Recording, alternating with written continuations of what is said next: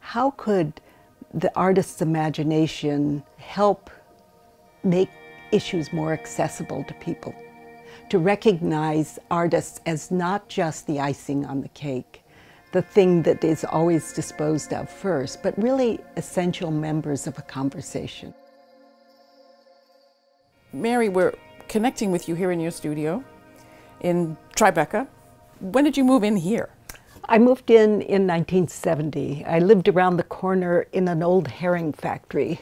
When we moved in down here, there were spice and coffee and cheese companies all over. There was a butter company across the street. There were cheese fumes not always nicely coming in our back window. It's completely transformed around here. Do you feel like you had any say in that? No, I did not have any say. I do not know where I live anymore. I can't get down the street because there are so many baby carriages.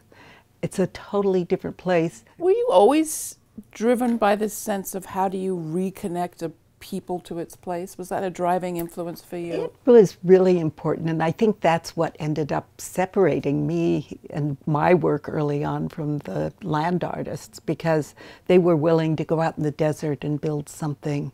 And what really interested me was more about what a person experiences and how you engage people with places and structures and their own environment. We call ourselves a laboratory, City is Living Laboratory, because we're interested in testing how you engage people.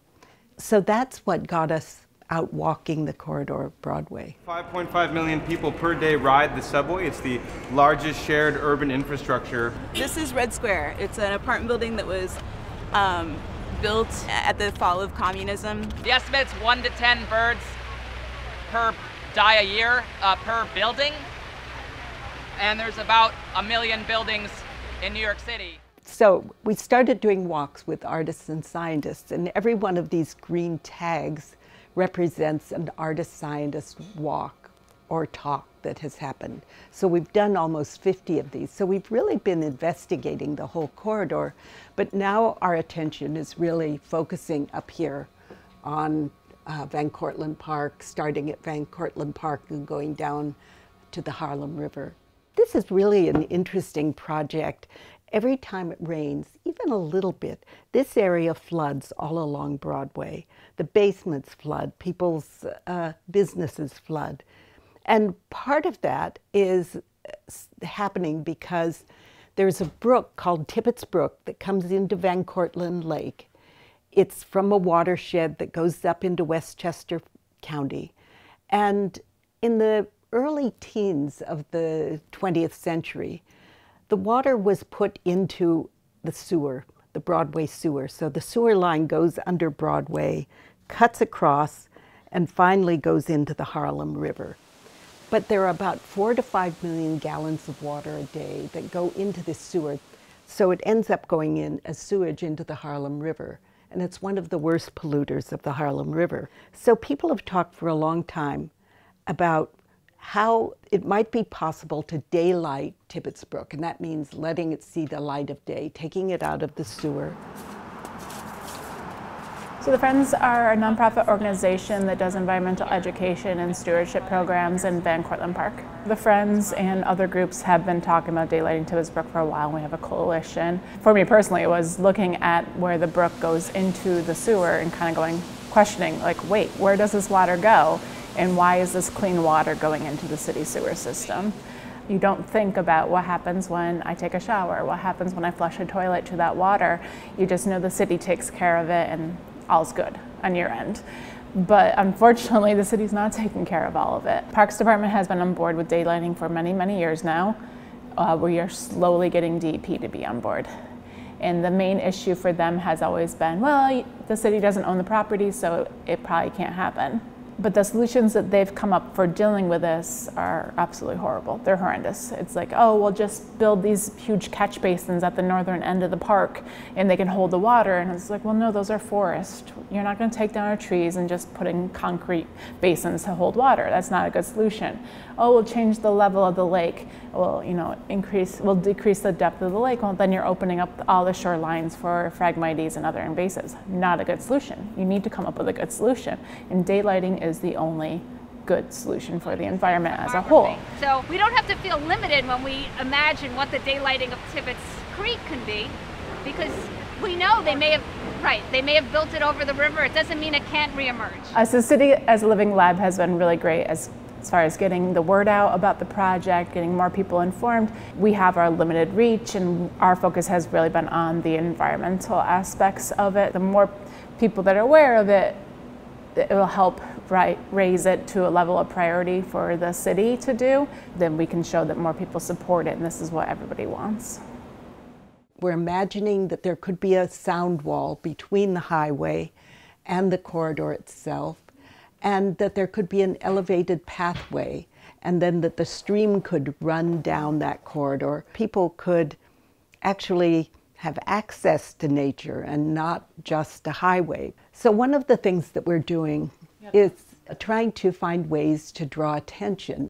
One of our most interesting projects was an artist named Bob Brain, who did temporary tattoos that he hand painted onto people. People would line up, they could not wait to have this done. Are they tracing the track of Tibbetts Brook? Yes, so it's showing the original track, which you can see here. Here's what it used to be.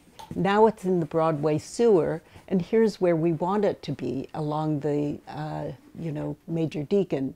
Like, we were proposing this as one of our projects, and one of our board members said, "Isn't that a little weird?"